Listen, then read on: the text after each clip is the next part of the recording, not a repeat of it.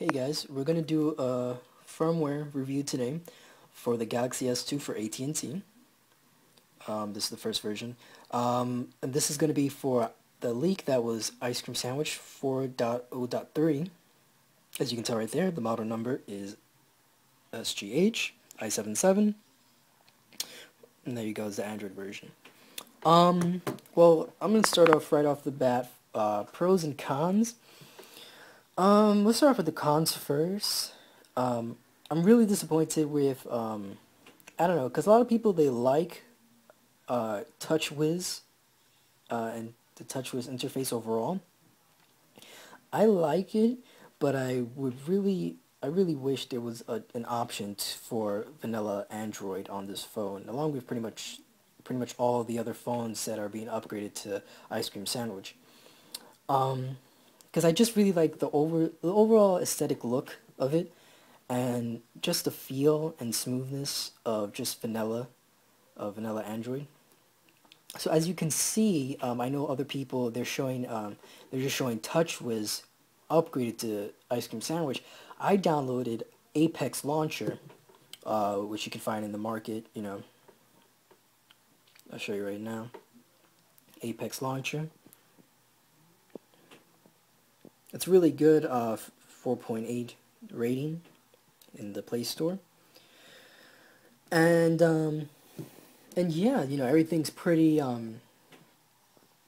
everything runs pretty smooth. Pretty much that was the only con which I found with it, that there's no option for vanilla Android. Battery life, I have seen an increase pretty much from 2 to 4 hours in my usage. But if you are, really, I'm a mid-moderate user, but if you're a heavy user, you're pretty much going to get maybe 8 to 10 hours out of this thing, depending on what do you use. If you always checking your emails, or you're on the phone, streaming from Pandora, it will depend on your usage. It will vary. One thing, so yeah, I'll show you how Apex Launcher works for those if you're interested in downloading it. So you see here you have your apps, and you see right at the very top you have kind of like 3 distinct areas: your apps, downloaded, and your widgets. Widgets right now, they don't work. It can only work when you're rooted. So once there's, I guess, a rooted version for Galaxy S2 and for the rest of the Galaxy series phones, then you could use the widgets. But every time when I use it, and also other users have reported, it just crashes and just brings up an error message. So yeah, but take a look at the widgets that you do have access to, and you see the look of it. Weather, bookmarks, application monitor, and just looks pretty nice.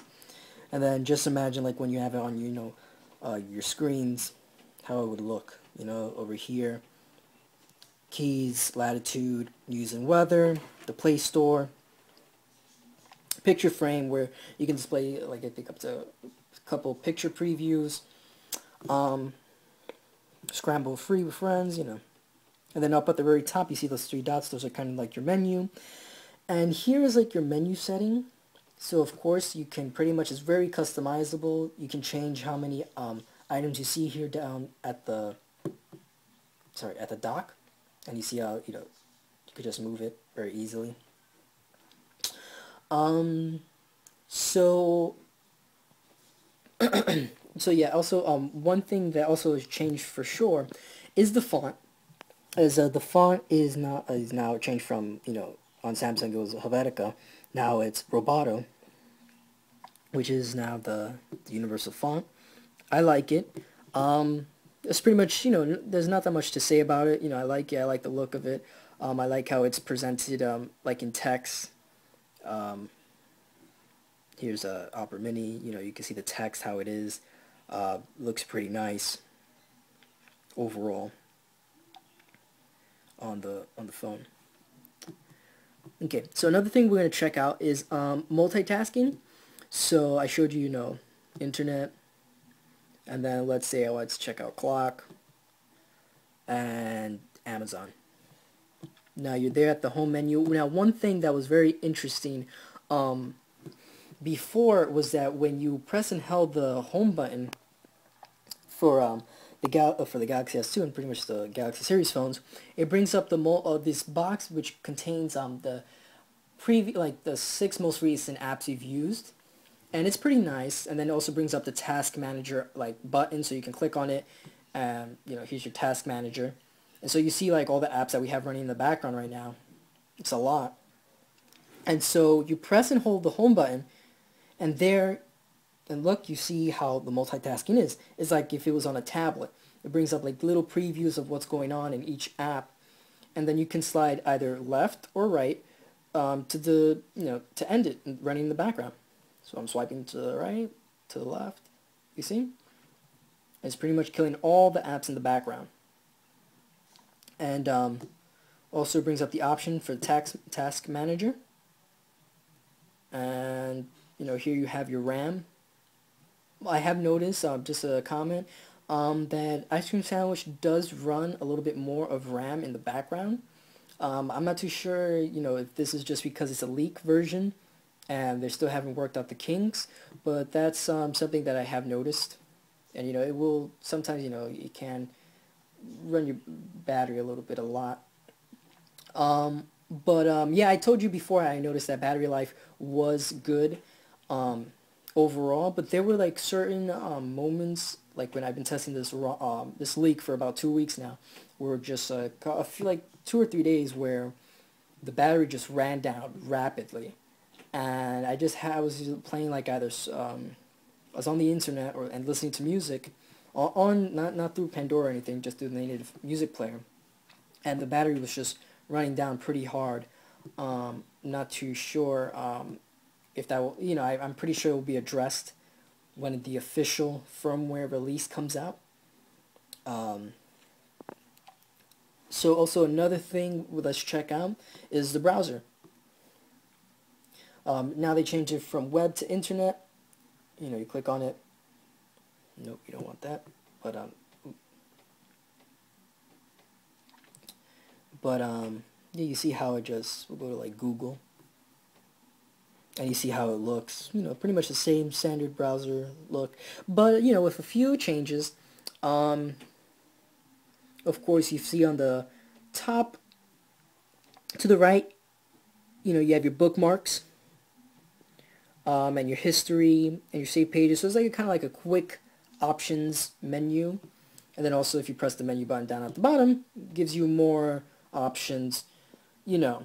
Refresh, new window, find on page, print, download settings, pretty much everything. And then you see at the very, very top right, it kind of opens up a new window.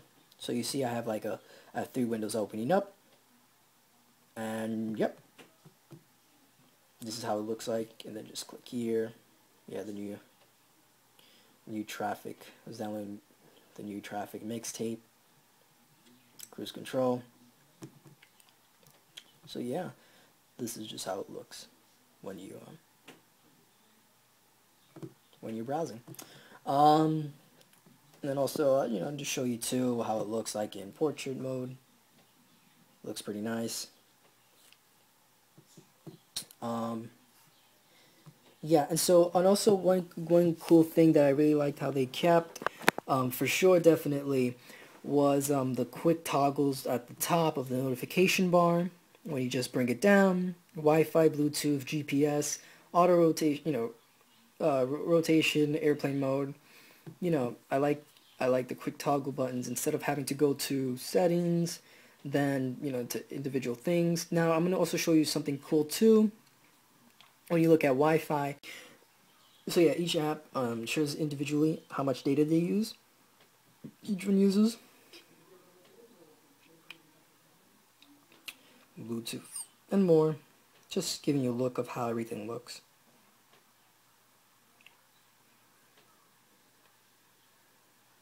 Battery, the breakdown.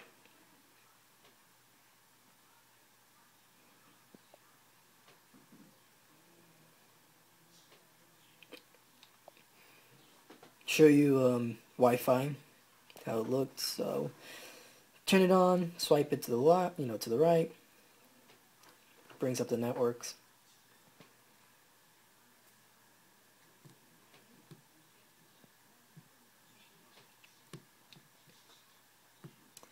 And we're also going to do one more quick thing. Um, as you know, like a lot of leaks came out for the Galaxy S2, the Skyrocket, and also the Galaxy Note. So if you wanted to download them online, I will have the links down below. And yeah, just leave comments on what you think, any questions, any comments. I will try my best to get, back to most of them or try to answer them in the video. Many questions that you guys may have about any more things I haven't covered. Pretty much everything is still all the same. It's just pretty much the look and the feel, general look and feel that is different. Camera is still the same, still pretty much looks the same. You have your options down here, so pretty much, everything that you had in regular Gingerbread 2.3 TouchWiz 4.0. So yeah. So to wrap it up, we're gonna run quadrant standard benchmark, and yeah, we're gonna run it right now. Stay tuned for more videos and more reviews coming to my channel. I will be doing a review of I guess I'll do a hardware review of and software review of the Galaxy S2 and the Galaxy Note, along with the iPhone 4 and iPhone 3GS. Just starting making reviews, so those will be like the first ones I will be making. So yeah, stay tuned. Please subscribe and like the video, and check out the links if you want to try out the new leak for Ice Cream Sandwich 4.0.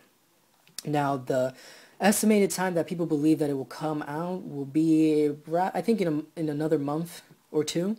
So within May or June, you will have the official release of Ice Cream Sandwich for the Galaxy S2 and the Skyrocket and the Galaxy Note. And it will work out any kinks that you see if you download it, if you notice anything. But pretty much overall, I would recommend, if you have a Galaxy S2 for AT&T, I would recommend downloading this. It is, pretty cool. If you don't like TouchWiz, the new TouchWiz version for Ice Cream Sandwich, then, download Apex Launcher. But I would totally recommend this. I totally recommend the leak. So, before, my general scores have been pretty high, have been higher than my Gingerbread Galaxy S2. Right now, it's reading 37. I don't know if you can see it, but it's reading 3788. That's 3,788.